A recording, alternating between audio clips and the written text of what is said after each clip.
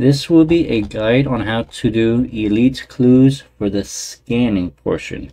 Keep in mind, having a meerkat does allow you to see the arrow quicker, but there's a different way, and that is by reading the pulsating circles emitting from the character.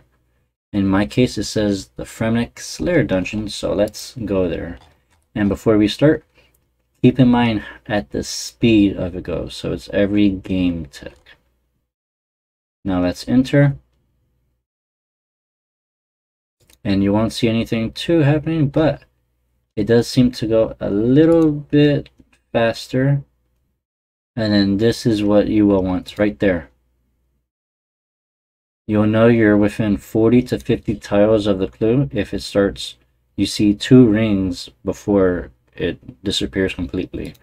So we know it could be either west or to the east of us. And something pretty good about this little hidden tip is that the meerkats cannot see that far. So if I go 1 tile west, I'll go another. Right there, it already goes crazy, and I know the location is to the west of us. So I'll just do this one real quick because this was pretty much an easy find as it was already at the entrance. And I'll be going over a couple of the hard, annoying places. As you'll see, this makes it significantly way easier to do. Another easy but difficult one could be north of Nardah in the desert.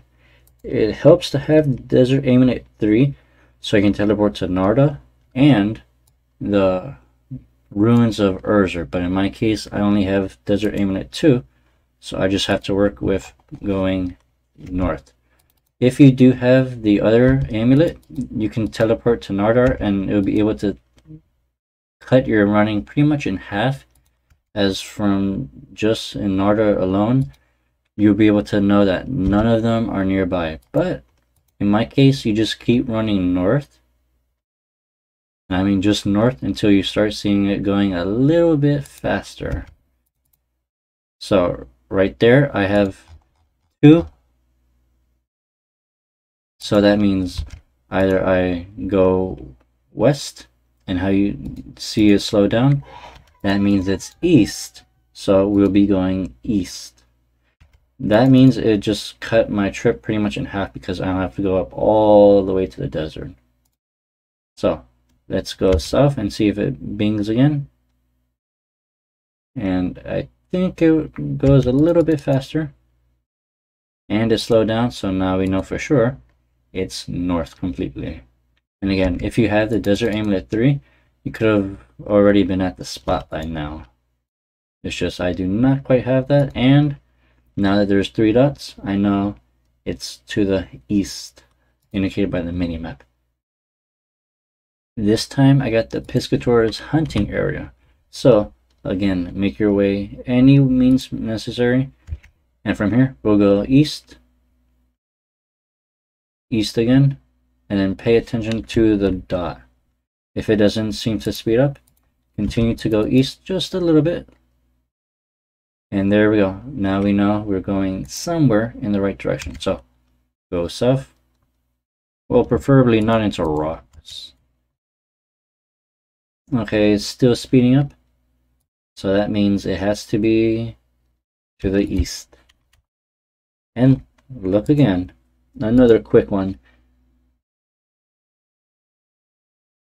Next up will be Zanaris, and I always start from the Slayer Master because I have the 99 Slayer Cape. So from here, since there's only one pulsating thingy, I'm perfectly fine. I don't have to go east or north. So it should be by the bank, since it's technically kind of close to the cosmic altar. And what do you know? There we go again. As you can tell, just paying attention from those orbs, I did not need to go to the cosmic altar whatsoever. So it saves so much time, as you can tell. Okay, this time I got a hard one, and that'll be Varrock and Gurn Exchange. This is the same exact method that I do for Falador. So, well, from Gurn Exchange, but I like to be at the Varrock Square. And again, the same thing works in Falador. You can just be in that castle. And speaking of a castle, that's the method we'll be going first. We'll go to the castle, and if there's no little orbs, well, if there's only one, you're fine. You can just go east, and we'll be going south this time.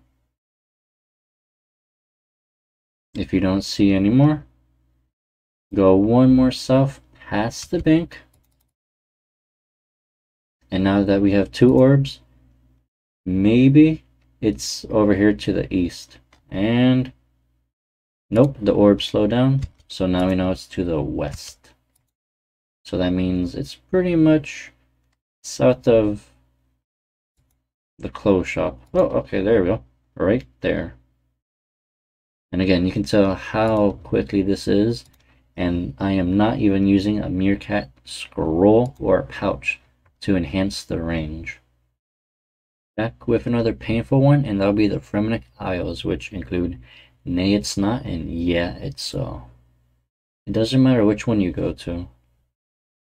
So for here, pay attention, and it's just one little ring, so we can just go north and skip everything completely.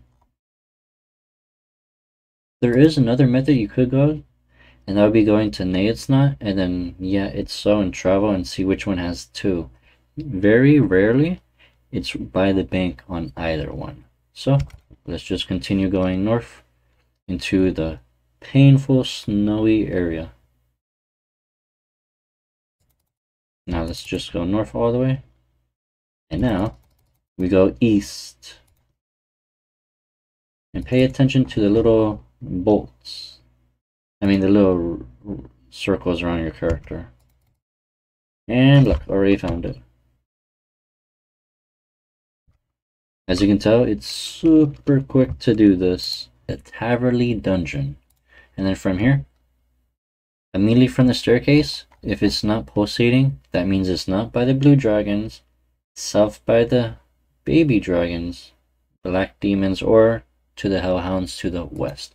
So we already know we can go through the obstacle pipe and make our way west, or like what I just did, north, and it's 2 pulsatings. That means it's usually by the very, very north of the hellhounds, or as you just saw, it's right by the ghost to the east.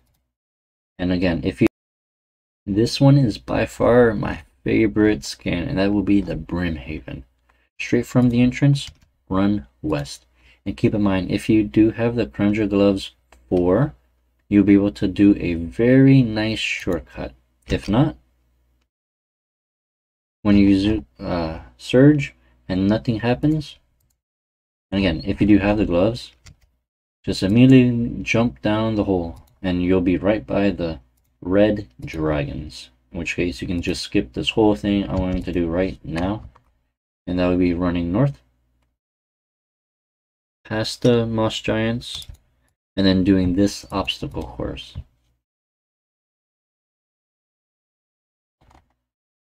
And of course, if you have the 99 Dungeoneering cape, it also allows you access to skipping this.